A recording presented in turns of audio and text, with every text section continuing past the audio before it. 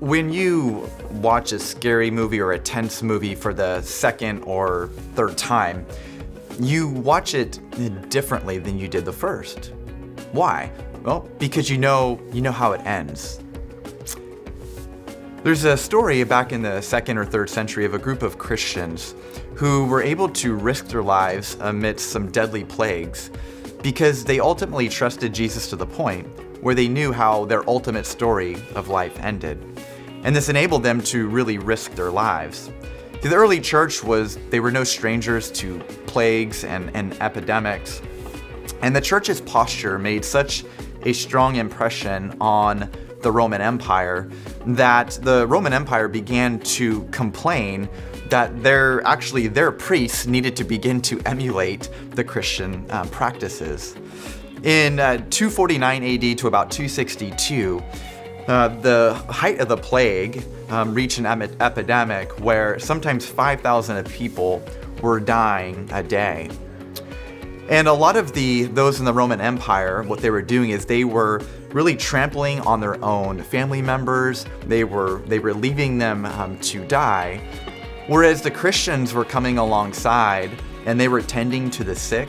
They were giving burials to those who otherwise didn't have one.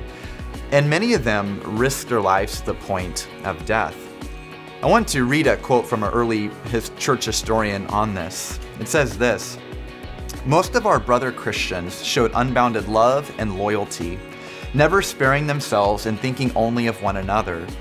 Heedless of the danger, they took charge of the sick, attending to their every need and ministering to them in Christ. And with them departed this life serenely happy, for they were infected by others with the disease, drawing on themselves the sickness of their neighbors and cheerfully accepting their pains." Listen to Jesus' words in John 16:32 and 33. And I believe it was these types of promises that emboldened these Christians. "A time is coming, and in fact has come, when you will be scattered, each to your own home. You will leave me all alone, yet I am not alone, for my Father is with me. I have told you these things, so that in me you may have peace.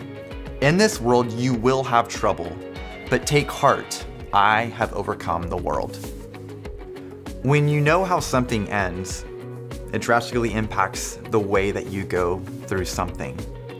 These Christians knew how it ended, and therefore they were able to love in an incredibly selfless way. Well, brothers and sisters, during this time, we too know how it ends. We too have the words of Jesus to cling to. There are a couple passages that come to mind. Jesus said, "There's no greater love than one lay down his life for his friends." He also said that by your love, that they will know that you are my disciples. Sometimes we have this incredible hope before us that is sometimes just out of our reach because we're not tapping into it. See, these early Christians who so graciously risked their lives knew these promises. And so my encouragement for us today are to be reminded of the promises that we have because of Christ. And so I would encourage you, right after you watch this devotion, take about 10 minutes, whether you write it in a journal or on a piece of paper, and begin to write down the promises that you know that are yours because you're a Christian.